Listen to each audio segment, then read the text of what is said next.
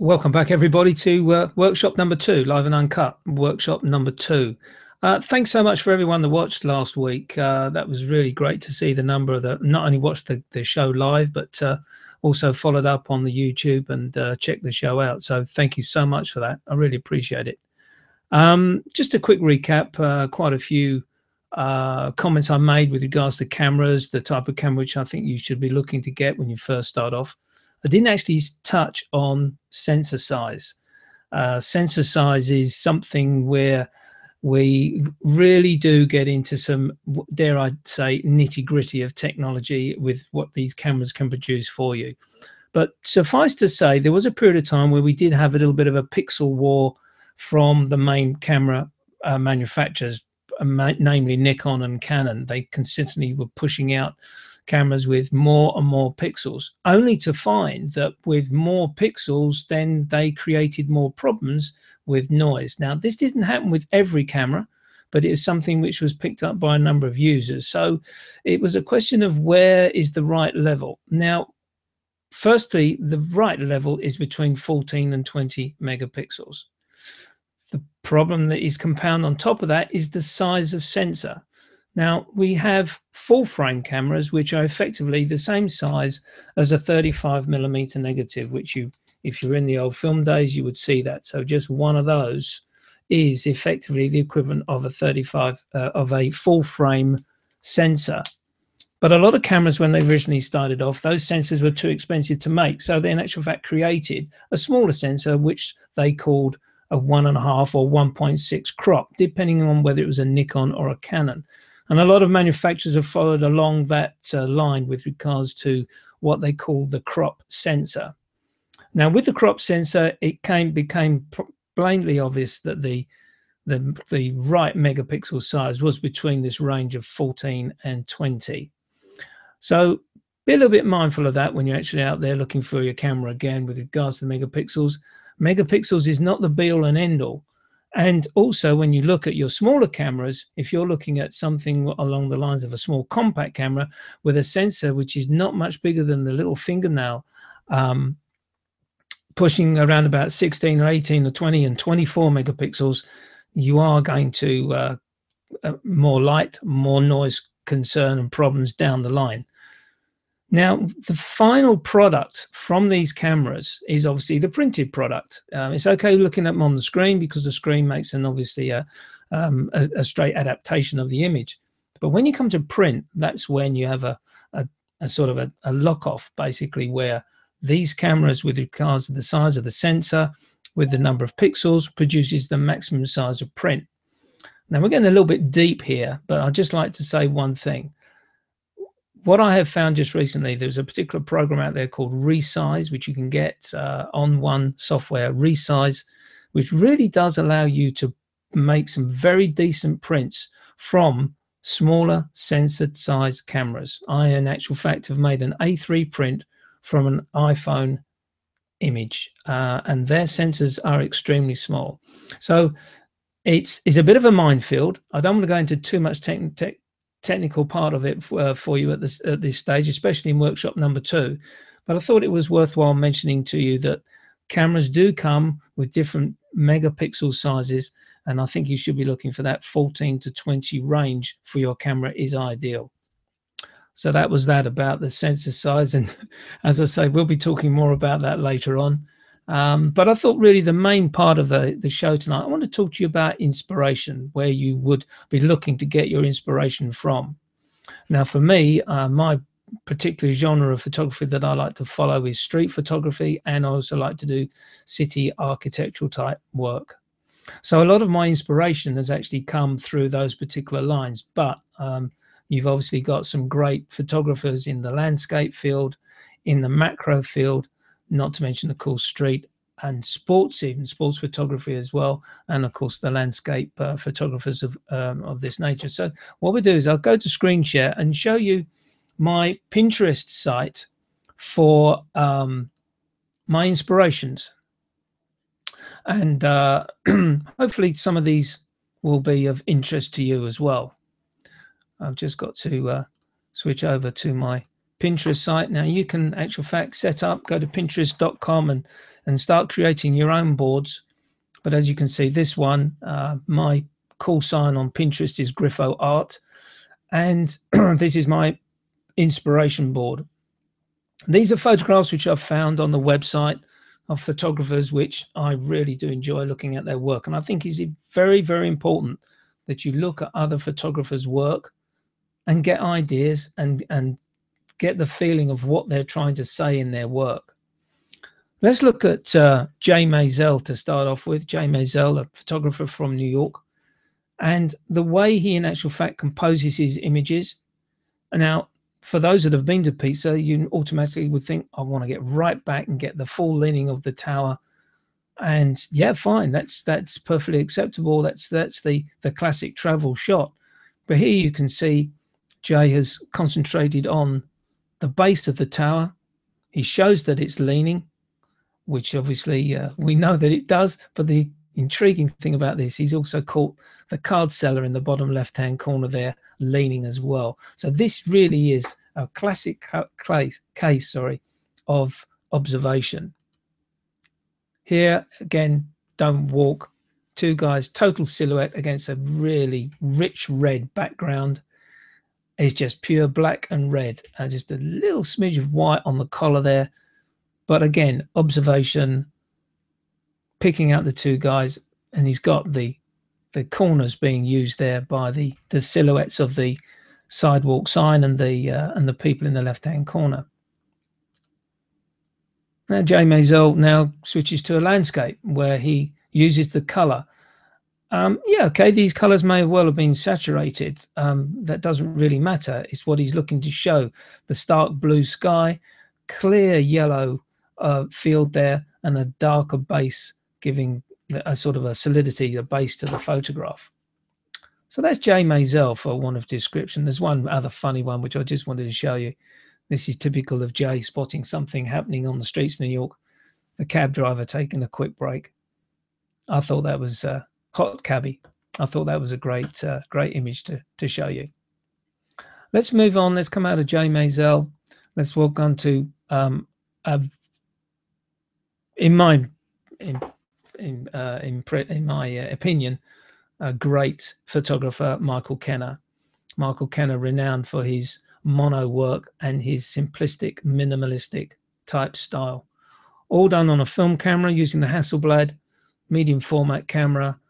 And really, to be quite honest with you, Michael Kenner's work goes to the top of the tree in my book with the way that he captures the atmosphere of the images that he's looking to portray.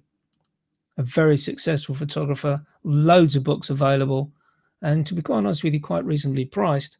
But you can find his work on his website, and I think his work is just outstanding. Simplicity, minimalistic. And then we've come to a photographer called Fan Ho. Not that well known, but again, using angle, line, directing you to that lady standing up against the column there, light and shadow, and of his work there. Very minimalistic, very almost plain apart from that texture on the wall, but a great photographer to look at. One photographer, in actual fact, who I like to look at his work, is Thomas Hawke. Thomas Hawke is set himself a target of showing 1 million photographs on all social network. He's got a long, long way to go, but he produces some very sort of observational type work, and he really does work hard on his editing in his studio after he's been out shooting, and he shoots a lot. He's always taking photographs. So that's Thomas Hawke. One of the old-time photographers, you probably have heard of her, Bernice Abbott. She worked a lot in New York, especially with the city scenes and the skyscrapers. Beautiful work by Bernice Abbott. This photograph here is by a favourite lifestyle photographer of mine, Alex Lambrex, based in the UK. And Alex has this ability to catch lifestyle in a sort of street life way. Very great work. Does a lot of work for magazines and that sort of stuff on the lines of fashion and lifestyle. That's the photograph by David Bailey. And the reason I've put David in is to show you really the way he sets himself up in his composition. I've got to be honest with you, it's only until recently that I've found David Bailey and really got into looking at his work. Outstanding work. See if I can find another one of David's here. Jane Shrimpton, that basically set everything off going for both of them in terms of the model. A photographer which you're probably not aware of, which in actual fact does take some getting used to. I've only got one image here because it is the infamous image that he created. And it's Daido Moriyama. And Daido Moriyama, a Japanese photographer, loads of books available of his work. But he works on composition, he works on double exposure, he works on street scenes, and he works with the very minimalist of equipment. Film camera, compact camera, walking around, taking photographs of the street. Now, when you first see his work, you'll first immediately come to the conclusion that a lot of it is not in focus. But that creates his style. So, total inspiration there, Daido Moriyama. Going to finish up with two more street photographers.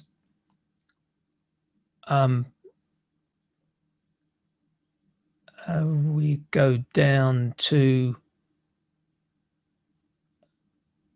not William Klein, sorry.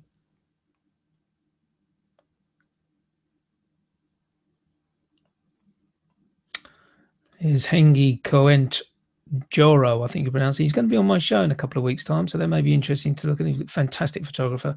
Work that he's producing is really quite amazing. There's another shot by Hengi. And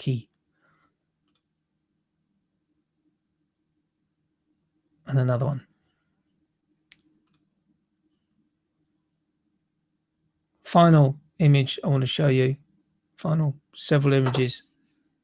Images by my all-time favorite, Sol Leiter.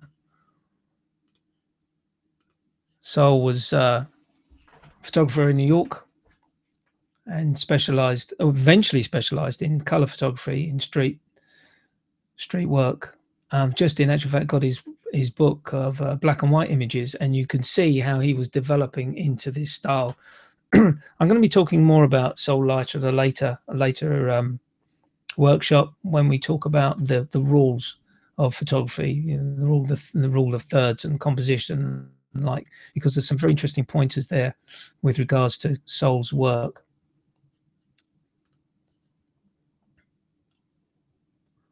So one more image, maybe. There's another one here. You can see where my cursor is. Another one, Daido Moriyama. It effectively is a poster, but he's taken the image and he's just used the way the poster has been torn to create an image.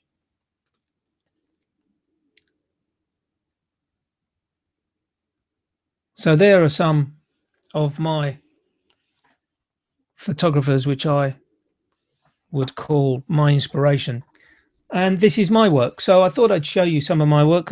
Someone very kindly made a suggestion that I should show my work, and so here we go. This is my street, and there's a little bit of arty work in here as well. This is my 500px website. This image taken of the young lad walking through Manchester High Street when I was up there to see England playing the rugby. Again, another shot taken. And this is part of my project, which I'm doing at the moment, called Life at 1/15 of a second. And this fellow was just standing outside the escalator, handing out some kind of voucher, and you can see all the other people moving around him. Another image here of, in actual fact, is collecting money. As you can see, the tin on the floor. So he's one of these static people, and you can see the other guys walking around. One thing you spot when you do this sort of work, it's amazing. One foot is always stationary.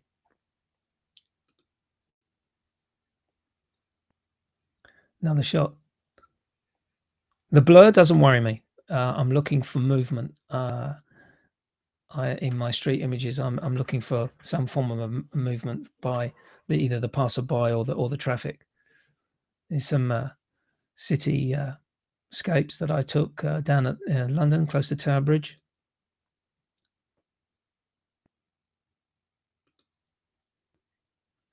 And finally, another one, gentleman coming down the steps, Holborn Viaduct. Again, I'm showing him moving down the steps rather than a static image if I'd chosen a faster shutter speed.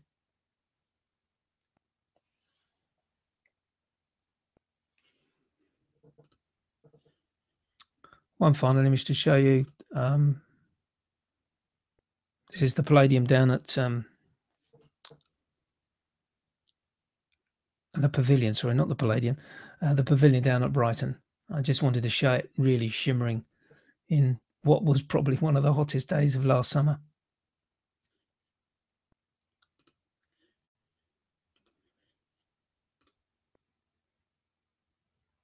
So the reason for me showing you that really on workshop number 2 is really to give you an idea of looking into different genres which you could,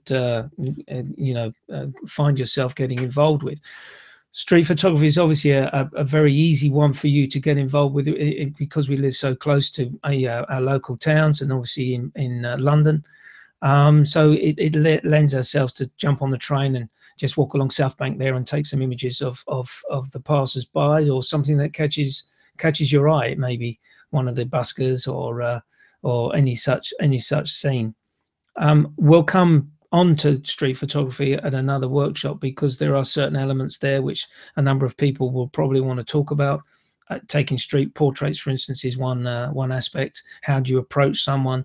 And it is difficult. I find it still difficult to this day to do it. But once you've done one or two on a day, you find that there's no real major hassles to ask again. And to be quite honest with you, in London, I'm finding these days people are quite happy to stop and have their photograph taken. I think I've only been turned down 2 or 3 times in the many times that I've taken photographs. Covent Garden is another area where you may want to consider walking about to do some street photography work. Then, of course, you've got the cityscapes where you can go up to London. And London now, as regards to its skyline, is becoming very, very dynamic in its view. Some beautiful buildings, some wonderful architecture there, and that in itself is a great place to visit. You can either go up to London along the city there, again on the South Bank, or get yourself down to Canary Wharf where you've got some wonderful areas there. Landscape photography, obviously, if you're close to where I live, which is in Bromley, Kent, we're right on the outskirts really of the countryside, so there's no reason why we can't get in the cars and drive out. It's just a question whether you want to get up early in the morning to catch the good light, as they like to term it, the early morning photographs or the late at night sunsets, which the landscapers love to do. It's horses for courses on that, on basically as you want. Then, of course, there's sports photography. Now, a lot of male photographers will probably lean more towards going to see some sports, car racing or motorcycle racing. And that's when we talked about the lens. And on here is the 1855 fitted to the Fuji here. But, of course, if you are going to want to specialize or want to concentrate your work on, you may want to get a bigger lens like a 70-300, although I would hasten to add, I think that's a big step to take so early into the start of your hobby. Get to know your camera and the limitations of what your lens can do, and effectively you will learn more as you go on. So those are the specific genres that I get involved with. And hopefully that's helped you out to start off with. I think probably the next stage in our workshops will be to talk about the different the modes of the camera. Obviously, a lot of you would, and I would stress now, get your camera and start taking some photographs, even if it's just around your house, using, yeah, put it into the P mode, into the program mode, or the automatic mode, whichever is, and just take some images and get used to focusing and trying out different angles and objectives. We'll come on to working with different modes on the camera: aperture priority, shutter priority, and that type of thing, added along with bracketing, and of course the other option which you can have with these cameras now, the multiple shooting, either multiple exposures or multiple shooting in a sort of like a 5 or 7 string of shots to pick the best one. So we'll be talking about that at a later stage. So that's really suffice to say for this particular episode. It really was a workshop on my inspirations and to help you discover maybe your inspirations and where you'll get your interest. So please go on the website, set yourself up. This is your homework. Set yourself up a little Pinterest site and sign up for a Pinterest and create some boards and create some inspirations and really look through this work that you're looking at. You'll come across some great photographers out there, old and new. The majority I've shown you today are all present day photographers, still living to this day. I haven't touched on the old classics of Brassai and Henri Cartier-Bresson and Ansel Adams, which you can learn so much from. But I've got those books which I'll be showing you. So that brings me neatly to the next stage, which I'm going to show you a book a week or book an episode, because there won't be a show next week because it'll be a photography live and uncut interview. But this week, my book reference or to you is Jay Mazel's Light, Gesture and Color book. This really is a fantastic reference book for you to look at. I'm going to hold these up. I haven't got the cameras angled up, but you can see basically from the style of the book is that he does an image, and then on the other page, which is that side, he does some text as regards to what he's looking to portray for you. It is a wonderful book, available in Amazon. It's a new book. It's only been out about 6 months, if that. And really, just take a look at the work that this photographer from New York has done and created. He is an amazing photographer. There's street in here, there's portraits in here, there's landscapes, the abstracts as well, abstract photography, everything that you could possibly want to look at. But what he in actual fact does, unlike it just being a retrospective type book, in actual fact gives you a little bit of text on the left-hand side of the image to tell you exactly what he was looking to create when he saw and observed the image that he was going to take. So Jay Mazel, Light, Gesture and Color. I couldn't recommend it more highly. Like my other book last week, you're going to get a book every time, which I will always highly recommend. I thoroughly enjoy my photography books. So I hope you've enjoyed this show. Please, thank you so much indeed for watching. I've had some live viewers, which has been great. Please keep in touch with me. Send me some questions or comments, good or bad, because I'll only improve if I hear what's being said out there. Subscribe to me on YouTube, Photography Live and Uncut, and we can go further from there on that side of things. Get yourself a Pinterest site, get that organized, and build your photographs and your inspirations for people that you really do enjoy looking at their work. Thanks again for watching. There won't be a show next week, a workshop next week. There'll be one the week after, which is around about the 28th, something like that, the date. I can't remember, but I will be posting that up. And suffice to say, thanks again for watching, and look forward to talking to you again. Thank you. Bye for now.